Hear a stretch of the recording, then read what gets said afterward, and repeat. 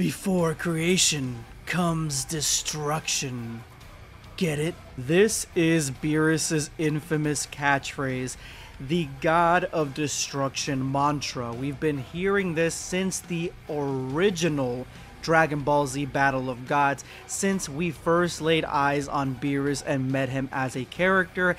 This has been his go-to line. It's even the finisher in a lot of the DBZ games. It's exactly what he says when he destroys somebody. But little did we know how important this line actually is, and why this line makes Beerus the creator, the beginning of everything Dragon Ball. He literally started it all, and in this video I'm going to explain to you guys why, giving you guys all the evidence that I've collected from the DBS manga and the anime. But before I begin, let me know if you guys have any clue as to what I'm talking about. If you do, before you finish this video, let me know. Maybe you guys got it right, maybe not, but you'll find out by the end of this video.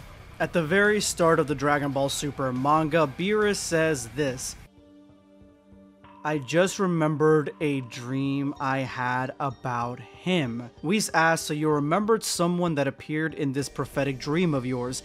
That's right, an ultimate warrior that was able to entertain even me. His name is Super Saiyan God. This is the original, the beginning of DBS, beginning of Dragon Ball Super, Beerus' prophetic dream about a Super Saiyan God. But this isn't the first time that he's had this dream. He's talking about him remembering the dream. He remembered the dream up to this point. In Battle of Gods, it was the exact same thing. In the DBS anime, it was the exact same thing. But in those two series, we get more of him waking up and then remembering the dream, almost like he had just had it. In the DBS manga, he has just destroyed an entire planet for not cooking food that he liked, and then he said he remembered the dream, meaning that this was a dream he had far back, at least prior to these events. We all know this story, yada yada, he finds Goku, yada yada, bad animation, yada yada, he defeats Goku and goes to planet Earth to try to find the Super Saiyan God. This is all stuff that we know, but this isn't everything, because there is one huge, immensely huge detail that we find out in the Resurrection of F movie. Then we also find it out in the DBS manga, this huge detail that really is something that is kind of brushed over, especially in the manga, but it has huge ramifications to the story of Dragon Ball. Once Whis tells Beerus that Goku defeated Frieza, he says, "Did you say he defeated Frieza?" Yes, Frieza was defeated by a Saiyan known as Son Goku. That Saiyan is presently on the North Kaio planet. The Saiyan that defeated Frieza. Very peculiar indeed. Well then, what are we waiting for? To the Northern Kaio's planet. This is Beerus' face right here. You see this face? This is Beerus' face learning that a Saiyan actually defeated Frieza. Beerus knows how strong Frieza is. He knows how powerful Frieza is. So this is a shock to even him. Like, this guy defeated Frieza, and he's actually like, this is the first shock and awe that we see from Beerus. It's the first time that we see him worried. It makes sense why this really wasn't in the movies like that, because having Beerus be this surprised this early on, in shock and in fear, wouldn't have set a good tone for how powerful he actually is. So why is Beerus surprised that Goku defeated Frieza? He is surprised because he actually sent Frieza to destroy the planet, that is planet Vegeta. Now, in my evaluation of everything that regards to Beerus and how he does his job, Beerus literally will destroy anything if he gets upset. He will destroy planets if they serve him bad food. There's even this scene right here in the manga where Beerus says that he asked this dinosaur guy with a nasty attitude to destroy planet Earth once Whis told him that that's where Goku is, and Whis doubles down and says that Beerus ordered that. Now, this is interesting because this would be the second time Beerus is ordering somebody to do something. Now, in the anime, Beerus says that he actually destroyed the dinosaurs because, you know, he didn't like their attitude.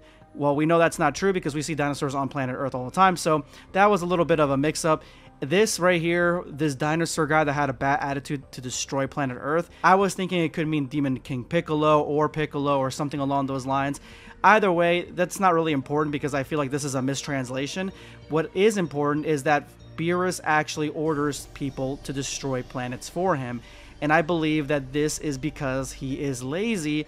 But I also believe that in certain cases, like Planet Vegeta, is because he has an ulterior motive. So let's go over the 3 times that Beerus actually said that he destroyed Planet Vegeta, or he ordered the destruction of Planet Vegeta. In Dragon Ball Super Episode 3, Beerus says, but didn't Frieza destroy Planet Vegeta where the Saiyans were? And Whis says, yes, it was you who asked him to do that while you were sleeping, wasn't it? Beerus says, well, they pissed me off, particularly the King Vegeta guy. So this is referencing to the anime episode where we see that Beerus met King Vegeta and that Vegeta actually knows who Beerus is.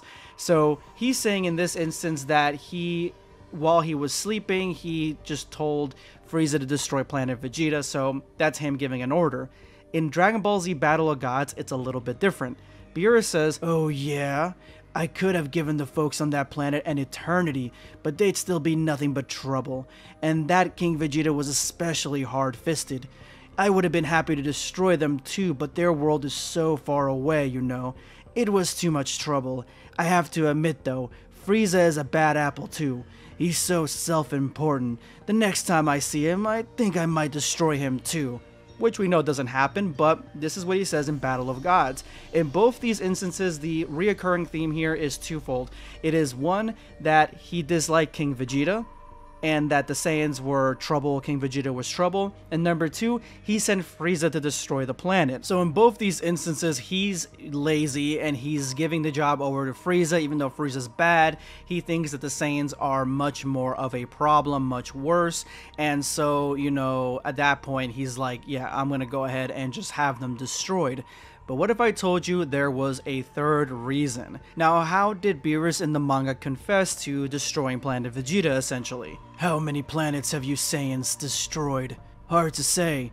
Fighting was the only way of life for my people, so we had a way of racking up sin after sin. Sin, huh?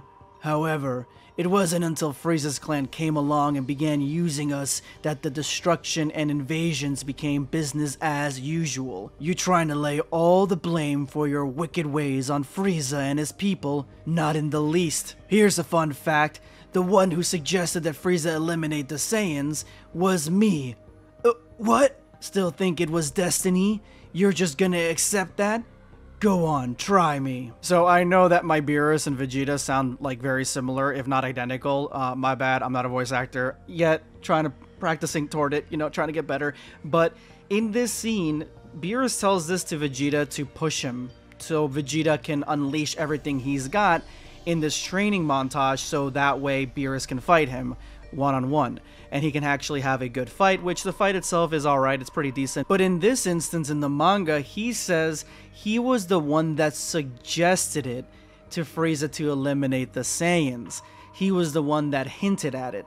And so, if you take the manga as gospel here, different from the other sources where it says that he made Frieza do it, he commanded it, he just suggested it to Frieza. Now, it is true that Frieza is scared of Beerus, that is a fact, but I find it hard to believe that Frieza could be ordered like that by Beerus without, you know, him showing that's the case, you know, because in DBZ, he basically says that the Super Saiyan myth is the reason that he destroyed the Saiyans. That was the sole reason. And I know that DBZ it came out a long time ago before DBS, but they haven't changed that.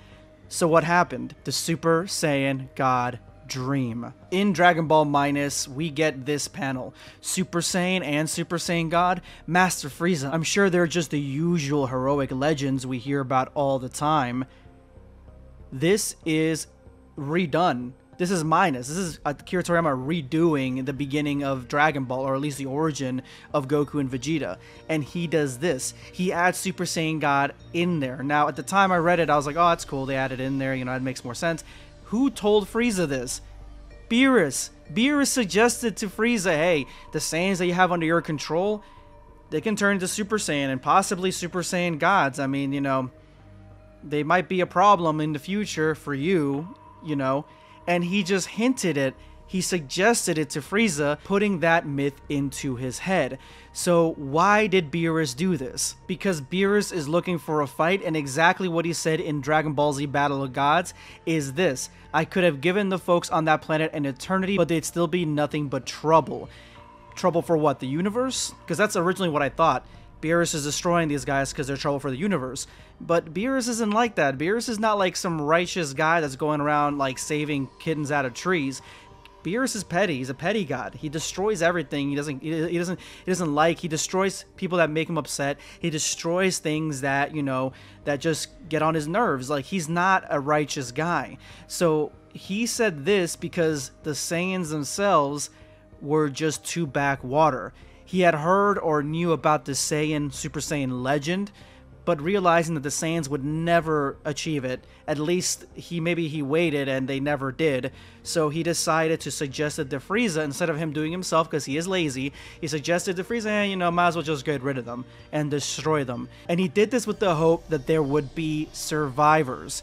And again, even if he didn't just have hope, throwing some headcanon in this, he had the Oracle Fish to tell him the future. He's had dreams of premonition. He could have maybe had an idea that the future survivors of the planet's destruction would eventually push themselves beyond limits to eventually get to opponents that he could eventually fight. And that's what chapter 102 really showcased to me. I told you guys that Beerus was acting irritated, kind of upset, way more upset than usual by Goku bringing Beast Gohan on the planet. That's because he's finally realizing that the chickens have come home to roost.